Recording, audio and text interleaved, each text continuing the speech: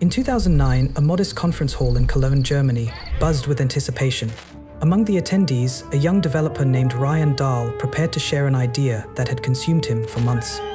With a mix of excitement and nervous energy, Ryan stepped forward and introduced Node.js, a JavaScript runtime for servers.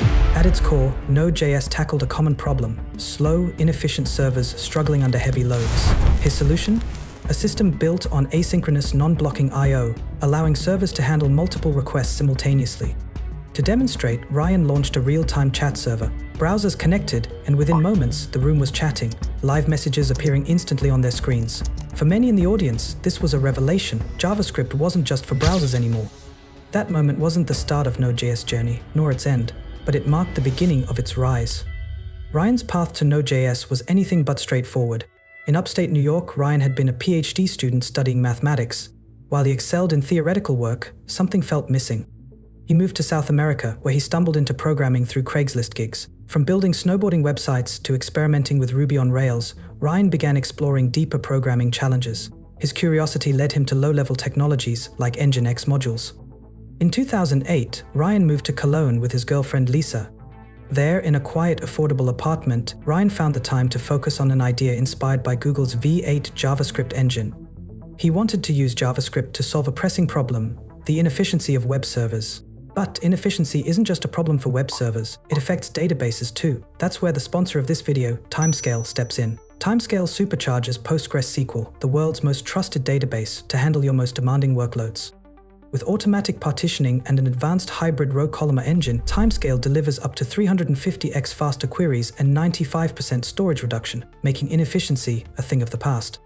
Whether you're managing time series data, lighting up AI workloads, or creating application dashboards for real-time analytics, Timescale ensures you're building faster, scaling further, and saving more. Plus, a TypeScript SDK is on the way, making it even easier to work with Timescale. Join over 3 million databases already using Timescale and transform how you work with data without leaving Postgres. Visit timescale.com to learn more. By early 2009, the first version of Node.js was taking shape. Node.js's release was exciting, but early adopters quickly ran into a challenge. Sharing and managing libraries was tedious and error-prone. Developers needed a solution to streamline collaboration. At Yahoo, Isaac Schluter faced a similar problem. Tired of juggling PHP for backends and JavaScript for frontends, Isaac envisioned a unified system for sharing Node.js libraries. He built NPM, the Node Package Manager. With NPM, developers could publish and install libraries effortlessly, transforming Node.js from a standalone runtime into a thriving ecosystem. Suddenly, Node.js wasn't just a tool, it was a community. Developers worldwide began contributing, sharing libraries, and building applications in ways they couldn't have imagined before. As Node.js gained popularity, companies like LinkedIn and Netflix adopted it for their systems. For these companies, speed wasn't just a luxury, it was a necessity. Node.js allowed them to handle more traffic with fewer resources. But success came at a price. Requests for features and bug fixes poured in faster than Ryan could handle. Node.js was growing beyond one person's capacity to manage. Enter Joyent, a hosting provider that saw potential in Node.js. They offered Ryan funding and resources, acquiring the project's trademarks and ensuring its continued development. Yet this partnership came with trade-offs. Joyent's corporate priorities sometimes clashed with the community's vision. In its early days, Node.js only ran on macOS and Linux, which limited its reach. Many developers, especially those working with Windows, were unable to adopt it.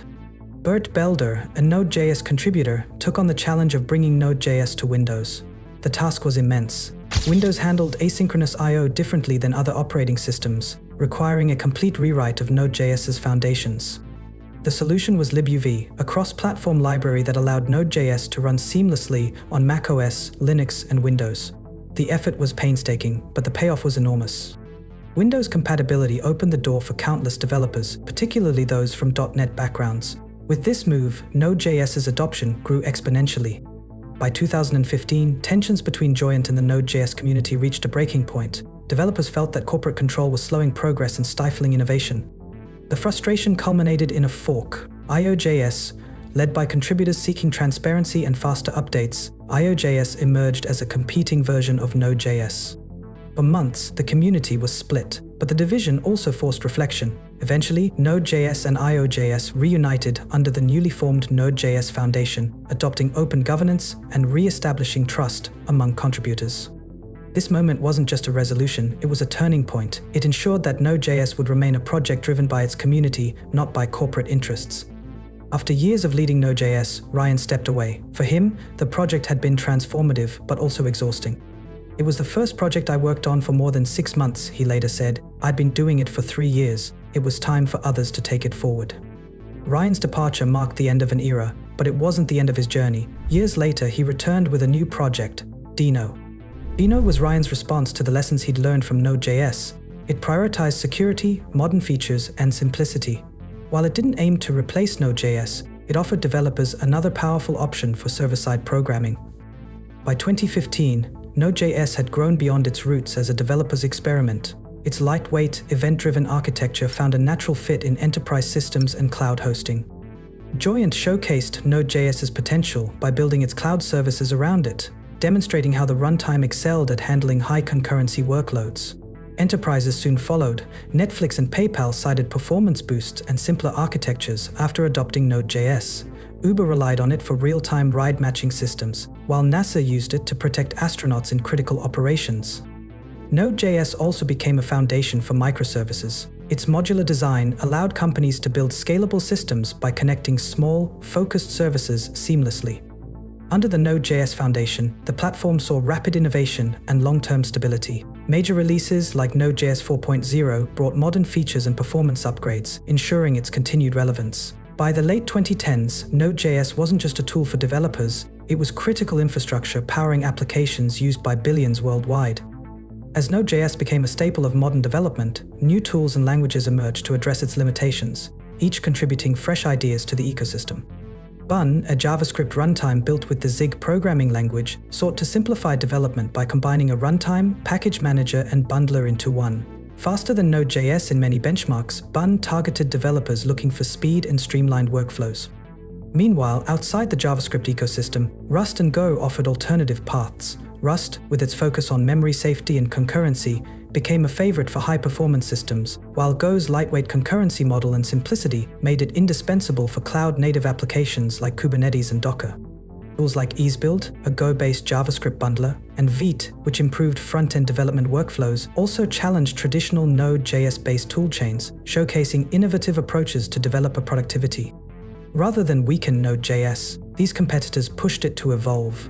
By addressing performance concerns and adopting modern workflows, Node.js maintained its dominance in web development while fostering a healthy, competitive ecosystem.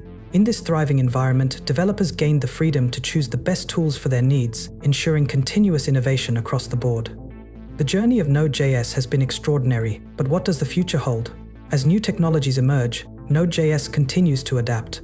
With the rise of edge computing, serverless architectures, and real-time applications, Node.js is expected to play a central role in shaping the next era of web and cloud solutions. Already, discussions around optimizing performance for multi-core processors and enhancing compatibility with WASM, WebAssembly, are underway. The community, with its strong emphasis on innovation, is exploring integrations that could redefine how developers build applications. Node.js's modularity and NPM's vast library ecosystem ensure that developers have tools ready for challenges yet to come. But with opportunities come challenges. Balancing legacy support while embracing modern features will test the governance and vision of the Node.js Foundation. And as the ecosystem grows, maintaining a culture of collaboration and inclusivity will be pivotal. Ultimately, the story of Node.js is far from over. Its vibrant community ensures it remains not just a tool but a movement that empowers developers around the globe to build a better, faster, and more connected digital world.